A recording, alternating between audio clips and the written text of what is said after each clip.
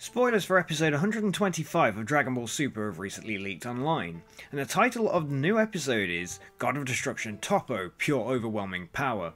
I mean, how many of us actually thought there was something special about the Pride Troopers leader Toppo? But this, to be fair, explains why of all people he was at the Universal Exhibition match, but it definitely seems as though it could be that he's going to take over from Universe 11's Belmod.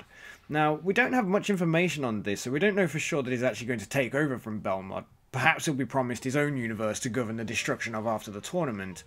But assuming that he could be taking over from Belmod, because it has been heavily suggested that Whis is constantly looking for Beerus' replacement should come the time where Beerus kicks the bucket. It's good to have the next in line ready for when the time comes, of course, and the person would need to be deemed suitable for the job, which would clearly be appointed and approved by either Universe 11's Angel or the Grand Priest himself. And who more suitable than the leader of the Pride Troopers? Clearly, Toppo is not afraid to get his hands dirty and is happy to leave the Pride Troopers in the capable hands of Jiren. He is certainly armed and dangerous, excuse me for the terrible pun, and fit for the job of Destroyer God. Just like in Universe 10, we witness Gawasu preparing Zamasu for his job when he takes over, which could have taken hundreds of years, so we know these jobs require training.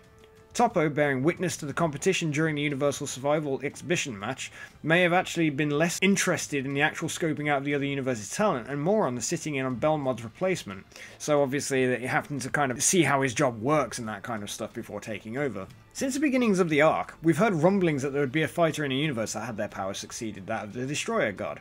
And of course we can all assume safely that it's Jiren that is stronger than Belmod that they're talking about. Now, Universe 11's Angel, the attendant, Margarita, her job as the Hakaishin's attendant is to make sure that they're doing their job and carrying out necessary actions. If Belmod is so significantly weaker than Jiren, perhaps this deems him unfit to do his job.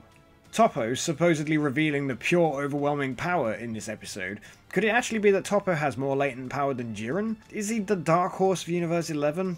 I kind of doubt it. It could simply be in technique terms. If he's been trained for the role of Hakaishin, then logically, he may have actually been taught the Hakai technique, which we saw Beerus use on Zamasu, and in the manga, of course, we saw Goku use it on Merge Zamasu, which, yeah, I know. Now, this is also speculation, and I'm not a big know-it-all when it comes to DC or this subject, but it is certainly evident that Belmod and Margarita are somewhat based on the Joker and Harley Quinn, and their coloured history of breakups and fights are rife with betrayal and replacement. Could it be that Margarita plans to betray Belmod with this? It's just an idea, but it's one to think about. Anyway, I suppose we'll find out in a couple of weeks' time. Thanks for watching this video on Kanji's Kingdom, of course. I'm your host, World King Kanji. I really hope to see you again next time, so don't forget to leave a like, comment, subscribe for more, and I'll see you later. Bye!